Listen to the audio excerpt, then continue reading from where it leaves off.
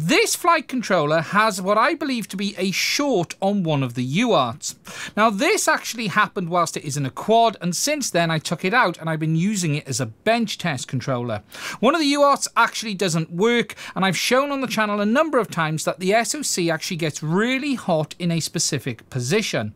What we're going to do today is try swapping the SoC on this flight controller to finally try and answer if the issue is the SoC itself or if there's a problem on the PCB. Now the idea of this video is really just to give you an idea of the kind of repairs that you can do on flight controllers. It isn't designed to be a how-to guide. Anything I show you in this video isn't going to be perfect. The way I do things isn't necessarily the same way other people do. However, hopefully it may just show that not everything has to go in the bin.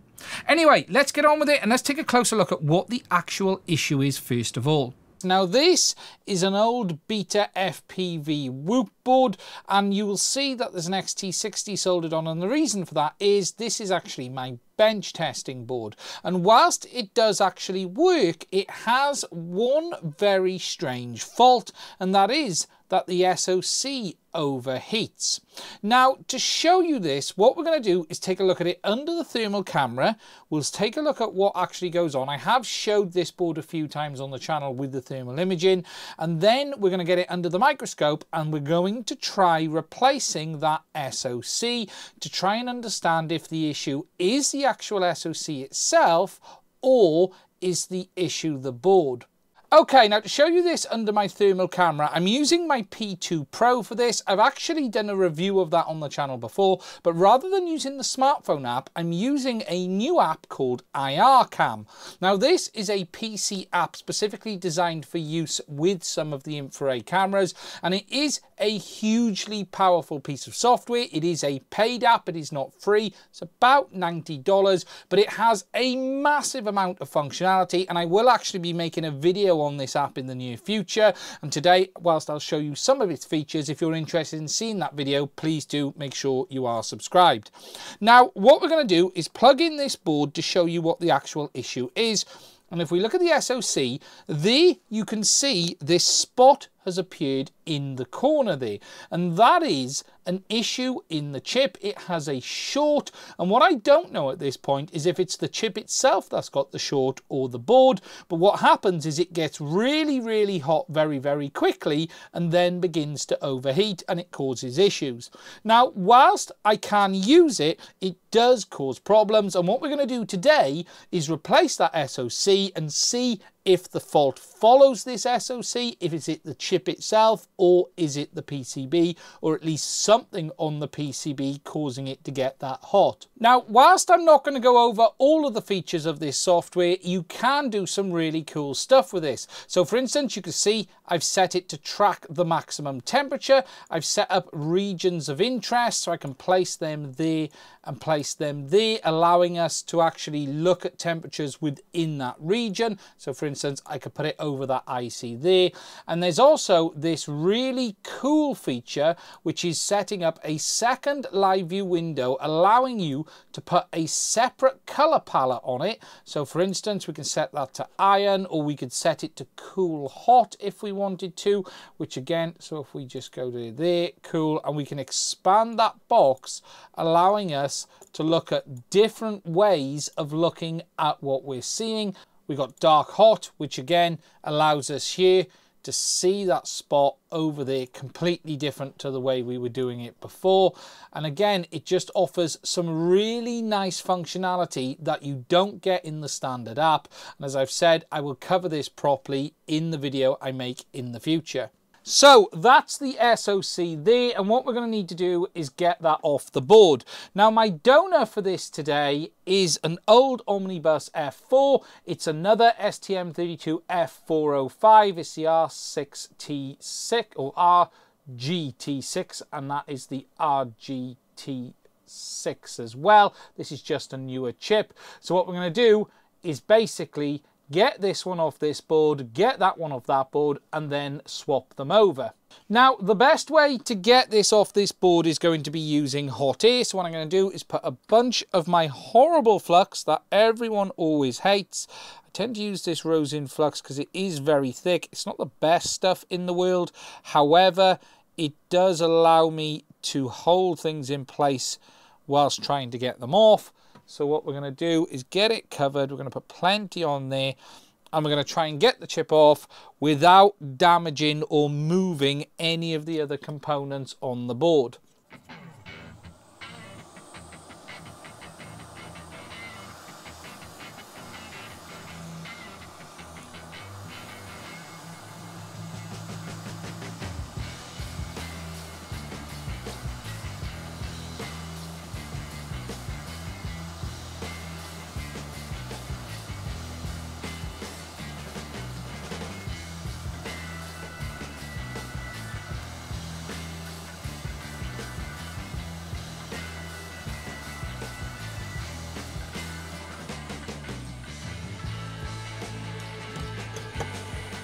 Okay, so the chip's removed. So what we now need to do is clean this all up. I'm just using some IPA.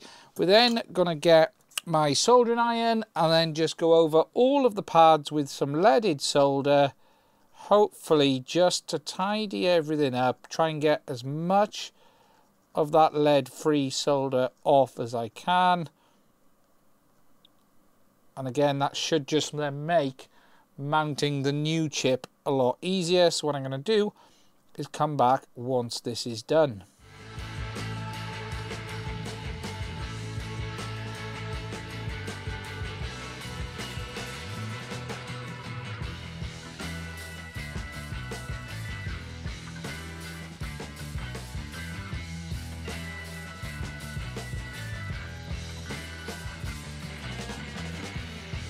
Okay, so all of those pads have now been clean with the leaded solder, and if we just give everything a good clean over, it's then ready to take our new chip.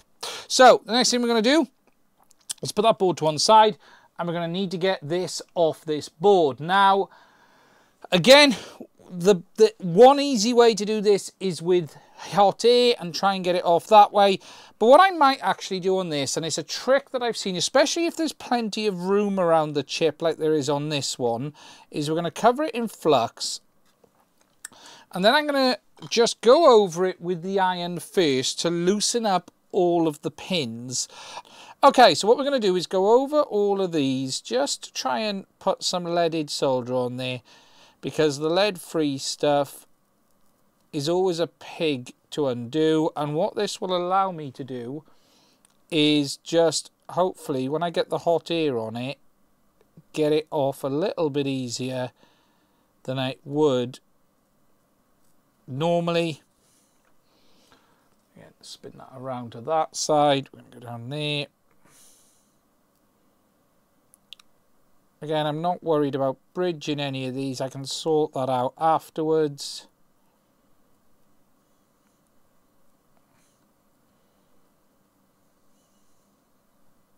Cool. Okay. So, what we'll do now is go for the hot air again. We'll put more flux on. The more the better. There we go. And then we'll get him off.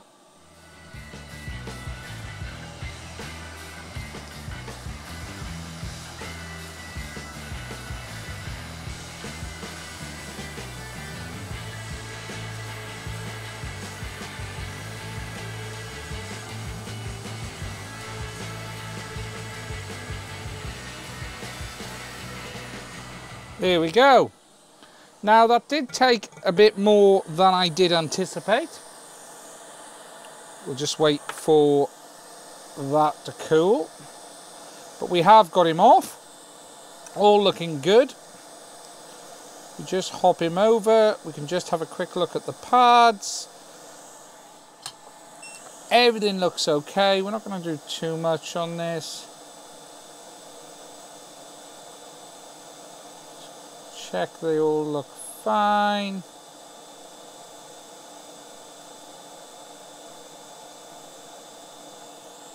It's all okay. Everything's nice and flat.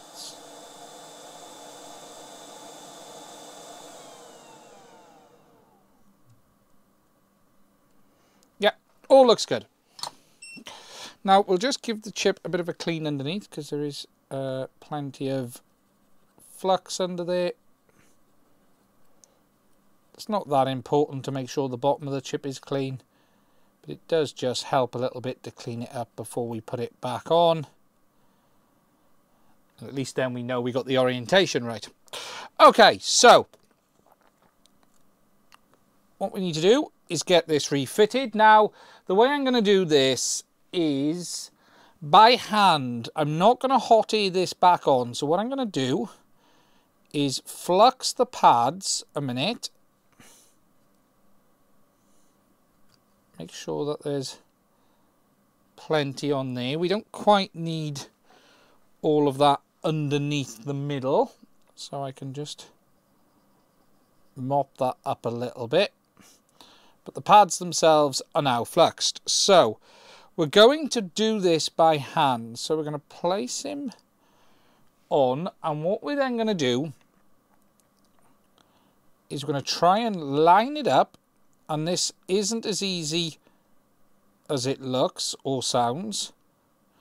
We'll then tack down one pad. Now the reason it won't be as easy as you would think, because I have tinned the pads, which means they are sitting up a little bit from where they would usually be.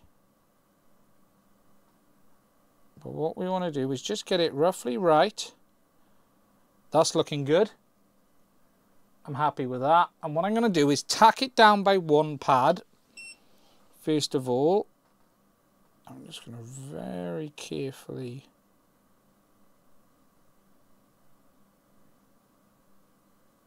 do that one. There we go. We're then going to just check the alignment. Up a touch. There, looks really good. And I'm going to tack.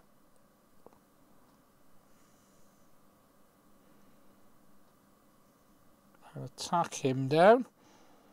I'm going to tack that one down there. We're going to tack that one up there. That one there. Or those two, I should say. Cool.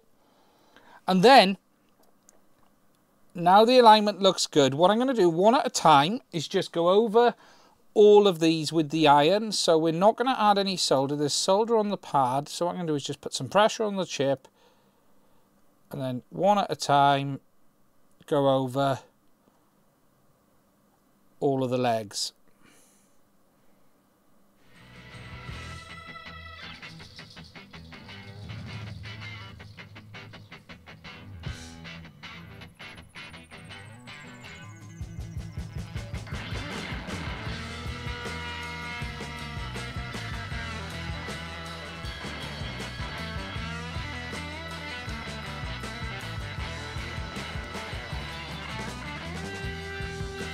So I've gone around all of the legs. So the next thing I'm going to do is clean it all up, and then we'll do a check on those legs one at a time with regards to making sure that they are tacked down. So I'm just going to clean it up with IPA.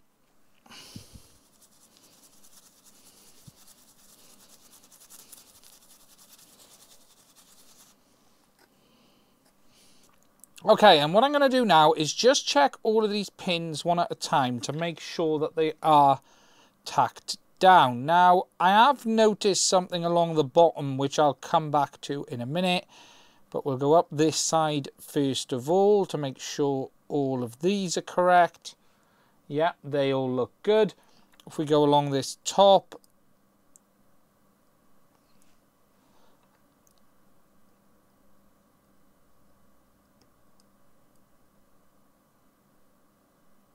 that's all looking good. We're going to go along this side down here. So again, we want to just make sure all of these are tacked down as expected. There's no bridging, no shorts. No, that's good. Now, if we look along the bottom, you can see that they're all loose, and that's because I missed that area. I thought I'd actually gone round there, but I went round in circles a couple of times as I went round and missed it.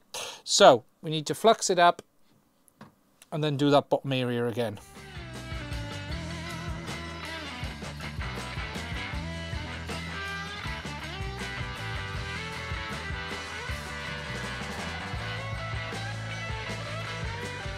Now there is a little bit of a bridge across those two pads there, so what we're going to do is get in there with a bit of copper and try and get that off.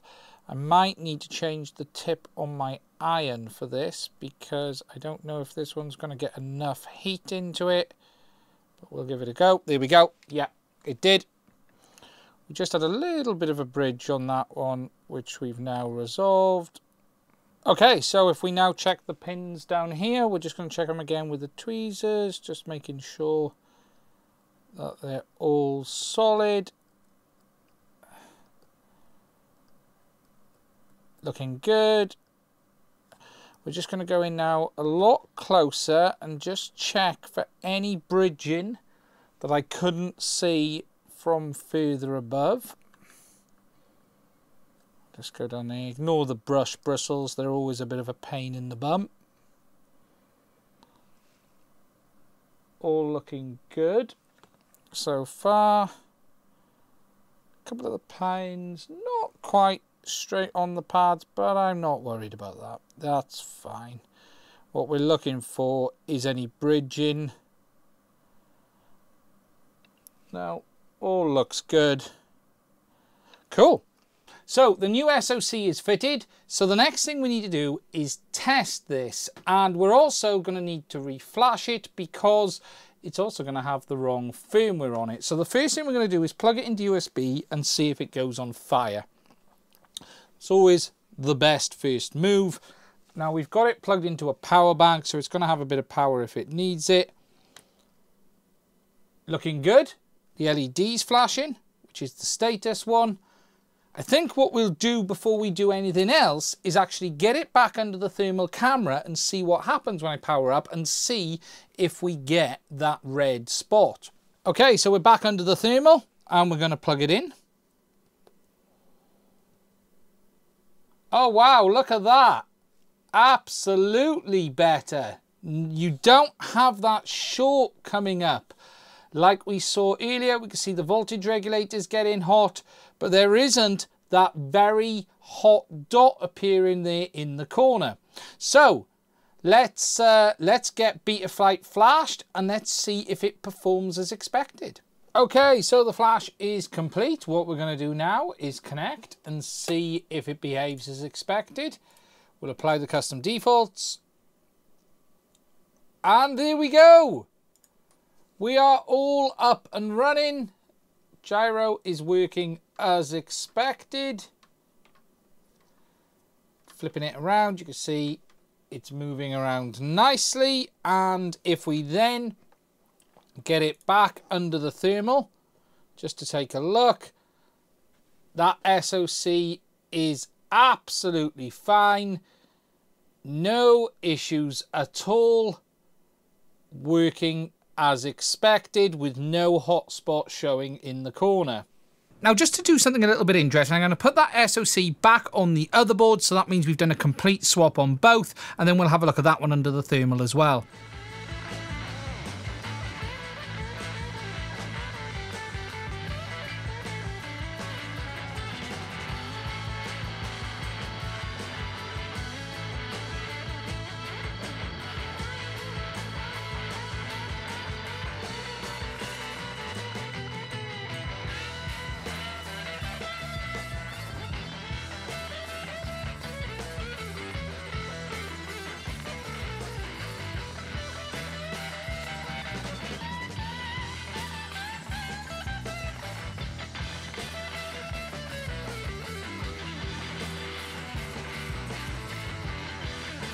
Okay, so I've put that other SoC back on this flight controller now, and we'll test it under the thermal camera again to have a look what it does.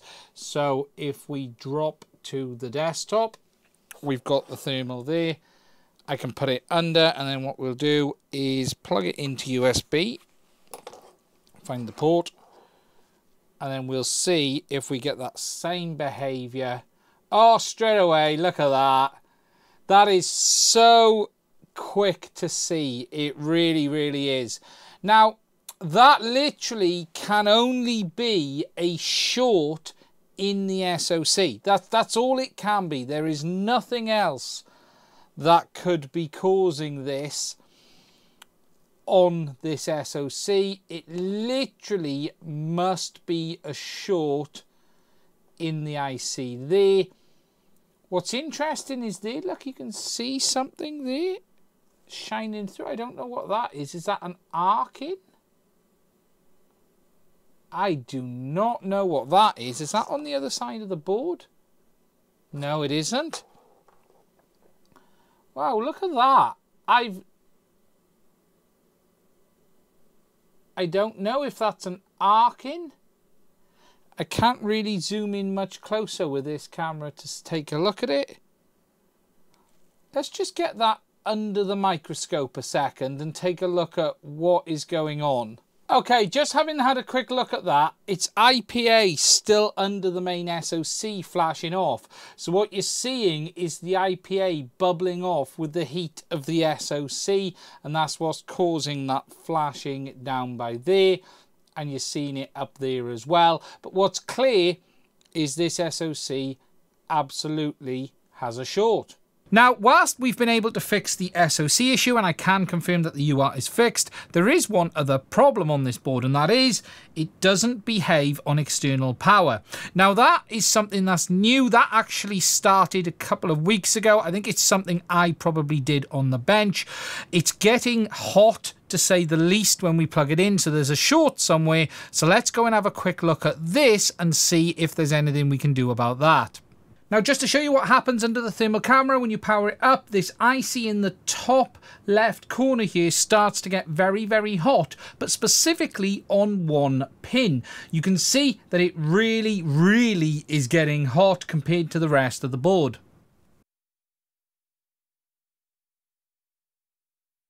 Now, after removing the components, it became clear that it is actually a short within the layers of the PCB, and in fact, it's getting so hot, it actually wets the solder on the pads above it, and you can see there that they wet, and then when I turn it off, they go solid again. Now, these type of faults are actually quite hard to fix. There are things we can do, and we will take a look at that in a minute. However, at this point, it's clear that it's a short within the layers of the PCB. I'm not seeing any damage. I'm not seeing anything that may have directly contributed to this, so it's probably something that's happened by accident when it's been laying on the bench and it's touched something around it. Now, just to show you what happens if you try and leave it to burn itself out, this is something that can actually be a solution to things like this. You can see there it is getting crazy, crazy hot in that corner area, but no matter how much power I put into it, it kept lighting up, so then it's time to take further action. Now, I spent some time digging it out with some tweezers. However, in the end, I got a sanding disc out on the Dremel and removed that whole area, and this has now removed the short. What's interesting here is you can see all of the different layers inside the PCB, and it just goes to show how much is going on beneath the surface that you may not always know is there. Now, just to test this, if we take a look, I've got it on a short saver just to stop anything going on fire. If we power it on, you can see that we're on a green light, so there's no short. However, we're not getting the normal LED. Now, I have checked this a few minutes ago, and what actually happens is we do get this red LED down here come on in a minute, but we don't get the flight controller boot up as expected, and it's not doing anything at all. It does actually work on USB, but from the external power, it's dead, and I think it's time for us to put a nail in the coffin of this one. We've tried as much as we can. We did manage to fix the SoC issue, but if we can't power it externally, it's probably not worth messing around with anymore. So in the end, it is what it is. We did see some success, but we couldn't get past the power issue, so it's now time for the bin. Now, I'm really interested in knowing what you think about this video. Please do share your thoughts and comments below, and I will try and answer any questions you may have. If you have found this video interesting and you'd like to support us to allow us to keep making content like this in the future, please do check out the links to my Patreon as well as Buy Me a Coffee. I want to say a massive thank you to all of my Patreons. I would not be able to keep making content on this channel, as well as all the people who do donate via Buy Me a Coffee as well. And if you'd like to support us in the future, please do consider checking it out. Anyway, that's it from me on this one. Stay safe. I'll speak to you soon.